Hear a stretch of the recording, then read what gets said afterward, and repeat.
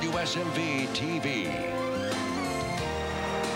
Bringing you Demetria Kaladimos and Jeff McAtee with the news.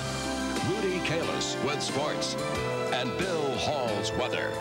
On the scene at 6. Good evening. A Bordeaux nursing home is under fire tonight. Accused of neglecting a patient. Allegations have surfaced that Nashville Metro Bordeaux nursing home kept an elderly woman in restraints for periods of up to 10 hours. Ann Gennarelli has the story. From the outside, Nashville Metro Bordeaux nursing home looks serene, but we've learned what may have taken place on the inside is not so peaceful. The patient was in a vest restraint, and that vest restraint was tied to the bed. Department of Health attorney Mary Beth Franklin is talking about patient Louise Johnson. The Nashville resident called this home for nearly 30 years. The treatment she received at Bordeaux only 10 days before her death is now being investigated by the State Department of Health. She was found at around 7:30 in the morning with her head caught between the bed and the bed rail, and the rest of her body apparently on the floor. She was trying to get out. It would appear so. Trying to get out because, according to this document from the state, Johnson had been restrained from 11:30 at night until 7:30 the following morning, then again for another 12 hours. Attorneys say the allegations against Bordeaux are considered serious. There are new federal guidelines which specify patients under restraint have to be checked on every 30 minutes. According to this report, that did not happen here. Bordeaux Hospital cooperated fully with the Department of Health in the review of this alleged incident. Wayne Hayes is the hospital's chief administrator. We, as far as we can determine, we did nothing wrong, but of course it is under review, and I am not prepared to speculate any further. But Hayes did tell me the nursing home will likely appeal the state's $1,000 fine and written assessment. An assessment that also says the staff here caused physical pain and injury to Johnson. The home now has 5 days to respond to the allegations. If it appeals, as the director told me it would, Louise Johnson's 29 years spent behind these doors will be scrutinized by a state panel out in the open. Ann Gennarelli, the Channel 4 News.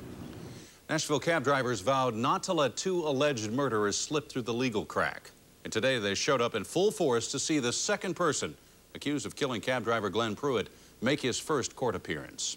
And Annette Knoll reports Pruitt's family was also there, making an unusual plea for justice.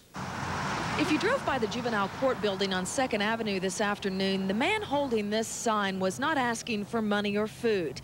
Danny Earp's cousin, Glenn Pruitt, was killed execution style after he was kidnapped in his own cab and robbed.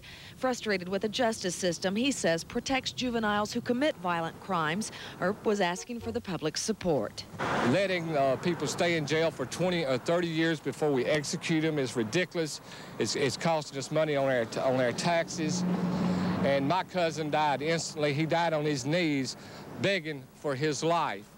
And now these people here will probably be out on the street in 5 or 6 years to commit another crime. Cab drivers and family members waited for hours to hear the evidence against 16-year-old Lorenza Inslee. But when the time came, no evidence was presented. Inslee's attorney, Gary Temple, asked for a psychological evaluation. There's been some issues in the past that have come up, such as he could be mentally retarded. So we're going to send him off and have him evaluated. In the juvenile system, he has the right to know that if they are going to transfer him into the adult system. The day Inslee was arrested, he was smiling, and even with cab drivers glaring at him, he was smiling today. Temple says Inslee was just a witness to the murder allegedly committed by 21-year-old Mario Pendergrass, and that Inslee doesn't really understand what has happened. If it comes back that he is retarded and he's not mentally competent to go downtown, then that's a very big issue that the juvenile court will deal with. But Nashville Cab Company manager Tommy Golson doesn't buy the idea that Inslee may not be competent to stand trial. If he's crazy, we're all crazy. You know, he ain't any more crazy than we are. The judge has allowed 30 days for the psychological evaluation. When that's complete, Inslee's attorney has 72 hours to notify the court that he wants a preliminary hearing. And it will probably be at that hearing when the judge decides if Lorenza Inslee will be tried as an adult. Annette Knoll, the Channel 4 News. Did the justice system fail her? Yesterday, Veronica Rhodes was shot and stabbed to death 3 weeks after her ex-boyfriend was arrested for allegedly raping her. Frederick Martin killed Rhodes, then turned the gun on himself. Police say Martin shot himself to death because he didn't want to return to jail. Martin was released on rape charges after his bond was reduced from $35,000 to just $5,000. General Sessions Judge Donald Washburn made the decision. He was not available today to tell us why. Rhodes' neighbor says she feared for her life after he got out of jail. Later on that night, she called me before I came in the house. She said, "Matty Fred is out." And I said, "Veronica, if you mean what you say, don't deal with him. Don't talk to him. Don't let him come around your house." She said, I'm not. I said, "Well, just keep your doors locked." She said, "If you see anything different, you just give me a call." Frederick Martin was on parole when he was arrested for rape, although at the time of his bond hearing, a violation of parole was not issued. If it had, bond would not have been allowed. An early morning car crash in North Nashville killed a 5-week-old infant this morning. As many as 9 others, several of whom are children, suffered non-critical injuries. The collision happened just before 7 o'clock this morning on Buena Vista Pike at Buena View Boulevard. Metro Police say Lavora Scales was attempting to turn left when she crossed into the path of an oncoming car. We saw those 2 cars over there. They clashed into each other. See, the brown station wagon was coming this way, and the blue was coming this way. And it was on the wrong. The station wagon was on the wrong side of the road, and then it just bumped into each other. And that knocked the blue car over here. Police say Ms. Scales' baby boy was in a child restraint device in the front seat. Charges in the accident are pending.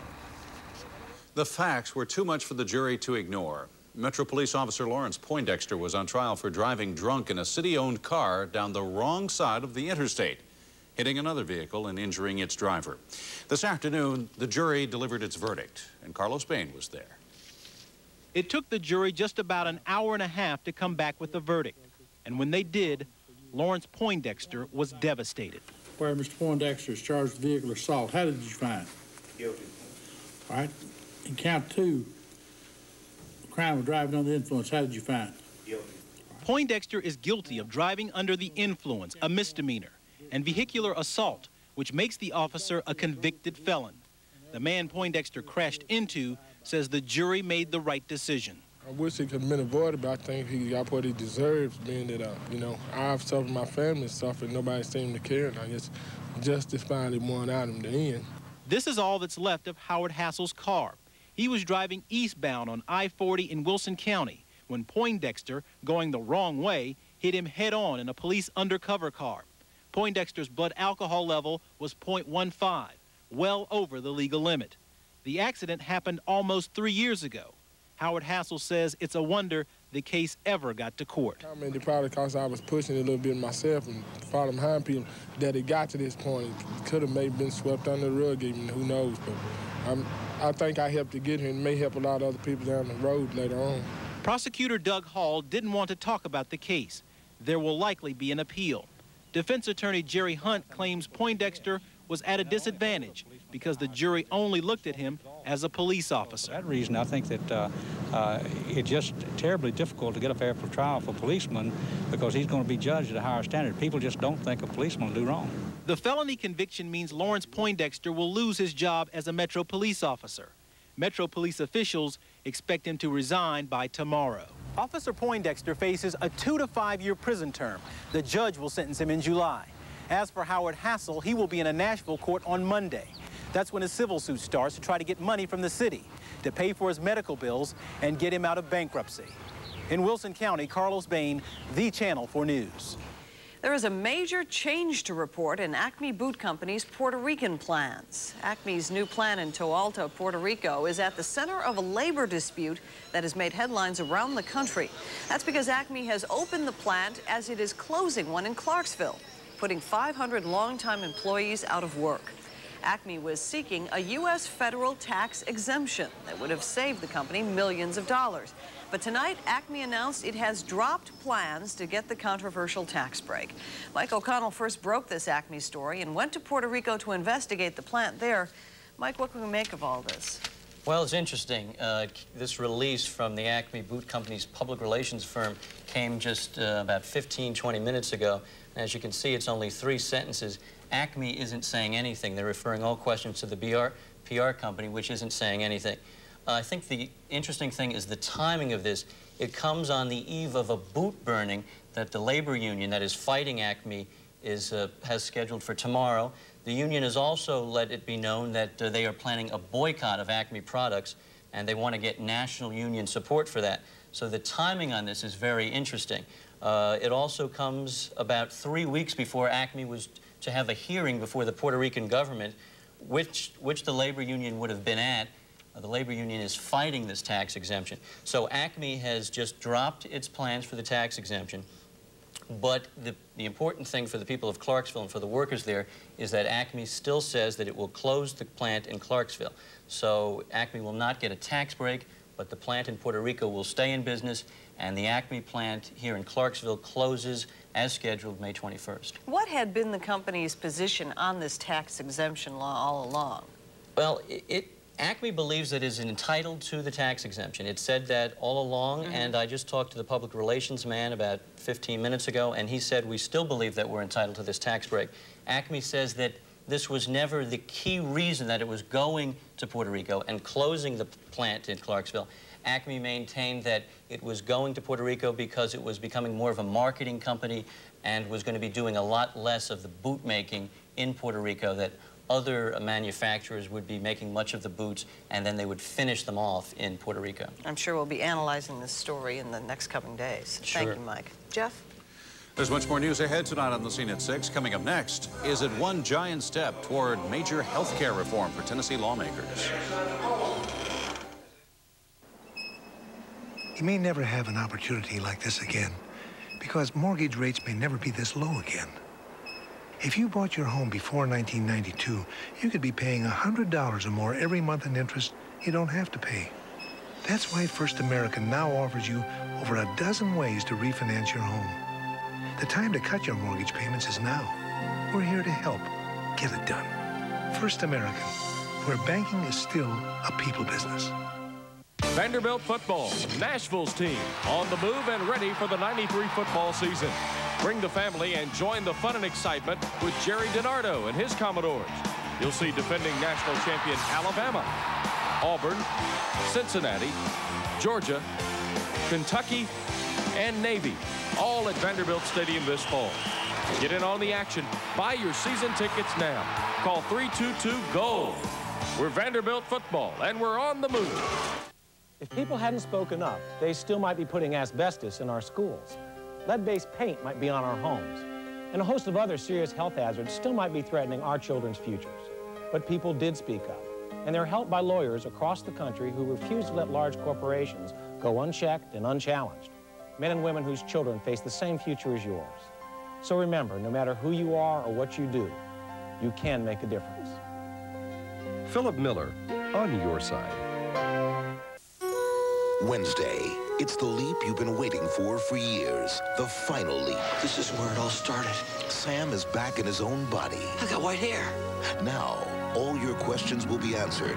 All the mysteries will be solved. You are the one who's been leaping me. It's the series finale. Come back one last time to see how it all ends. I want to go home. The final quantum leap. Back at its original night and time. 10/9 Central NBC tonight. Impossible! How can you store 8 rolls of Charmin in that tiny space? By squeezing, Chief.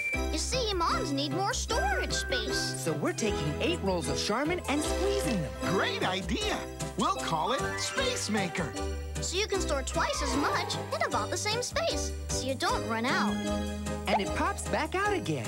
Glad I thought of it. Try new Charmin Space Maker. Remember, if it's not squeezably soft, it's not Charmin. At the state capitol today, the Senate moves Tennessee a step closer to major health care reform for the poor, but only after hospitals strike a deal with the governor's office, a deal that assures an early end to an unpopular tax. Jim Travis reports. If we want to get on with it, let's go ahead and pass this bill. It looks simple enough when the state Senate passed 30-1 and sent to the governor a bill that lets the state rewrite the Medicaid program of health care for the poor and to qualify for waivers of federal rules to do it. A potential floor battle over this bill was forestalled when a deal was cut between the Tennessee Hospital Association and the McWhorter administration. And the access to health care. Ever since Governor McWhorter announced in April a plan to replace Medicaid with TennCare next January and to take in an additional 500,000 medically uninsured Tennesseans, hospitals have poured on the pressure to remove a 6 3/4% tax on services, a tax that supports more than a third of Medicaid's $2.8 billion cost, a tax rural hospitals like this one in Camden cited as a crushing burden on finances. So this is the deal. We have agreed that we will work with them to do our best to find a way to bring the repeal date on the tax back to December 31. All of our members believe that one of the most important issues for us was to remove the tax ASAP.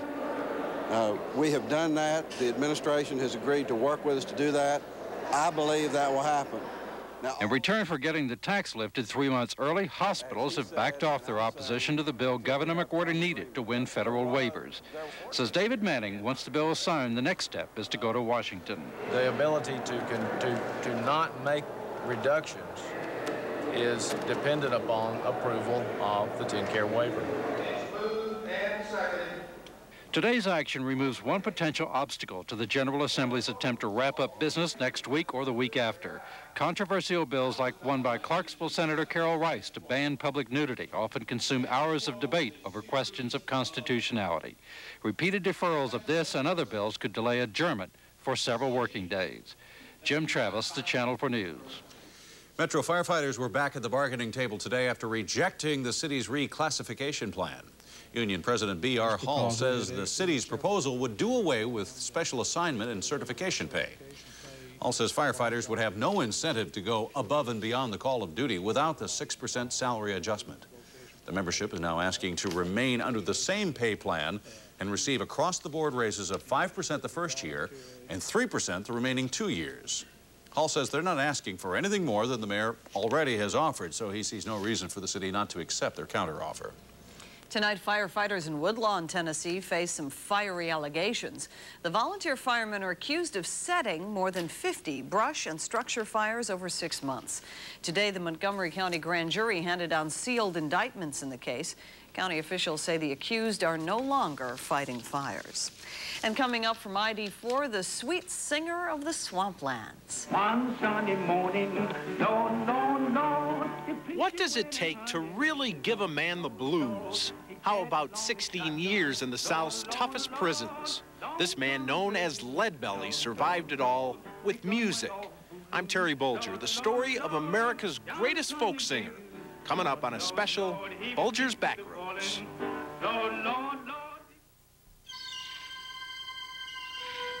Do you remember? The breeze carried a hint of the undiscovered. The sun promised a day of endless adventure. And suddenly, there it was. The beaches of South Carolina always hold the wonder of that first discovery. Discover South Carolina in our free 124-page travel guide. Call 1-800-255-1601. Nobody does it like you, the way that you do. Nobody's got the power to please me. Nobody does it like you, puts it all together better to make it easy. Nobody does it like you, Hoover. Nobody does it like you. You can count on Super X. Super X. Count on Super X and American Greetings to make this Mother's Day extra special. Super X carries a complete line of American Greetings Mother's Day and all occasion cards. Plus, with a coupon from this week's Super X ad and any $5 American Greetings purchase, you'll get this beautiful, genuine opal necklace absolutely free. When you want more, we give you more. More of what a drugstore's for. Super X. Super X.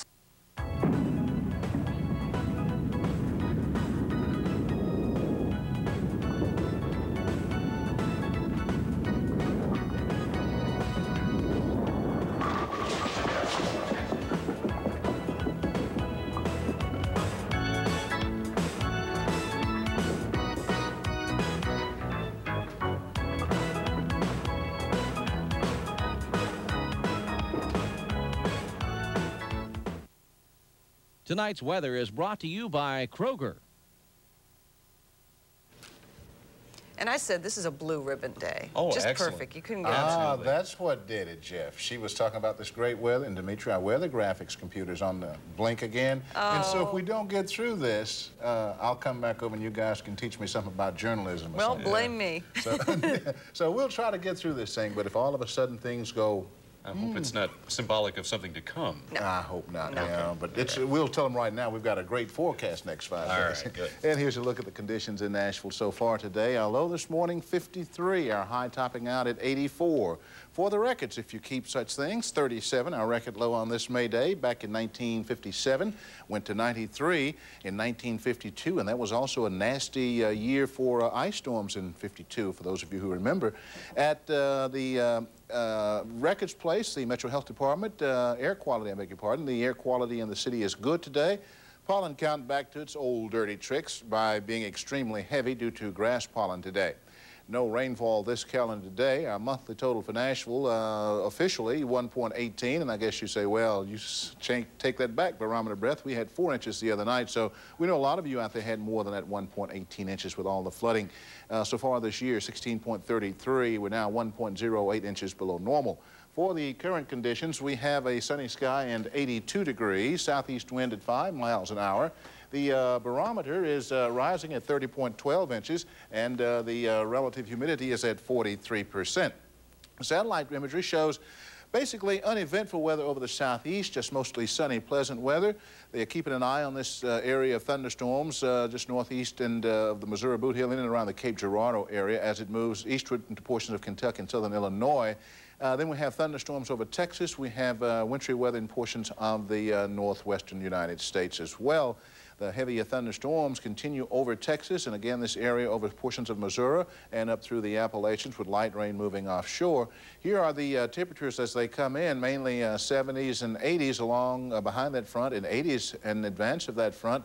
Cooler readings in and around Utah and portions of Idaho and the Pacific Northwest. Truckee, California, 19 this morning, the nation's cold spot, and Lubbock, Texas today at 2 o'clock at a chilly, hot 89 degrees. You can see it's a sunny day over our area with rain and thunderstorms being held at bay because of high pressure building over the area. Tomorrow it looks like another, as Demetri said, a blue ribbon day with, again, no rain in the vicinity. Sunrise tomorrow morning, 5:49, sunset 7:38.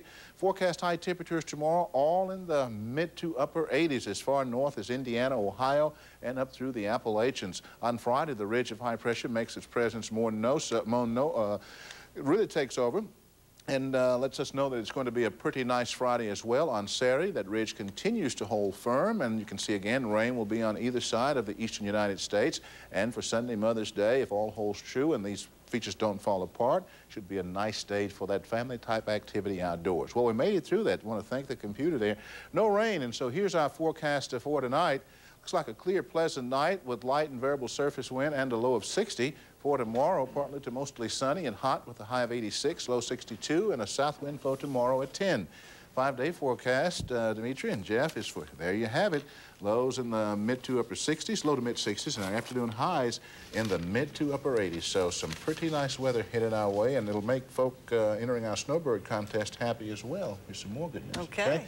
And, you know, kids, Snowbird's Pop's clock is ticking away.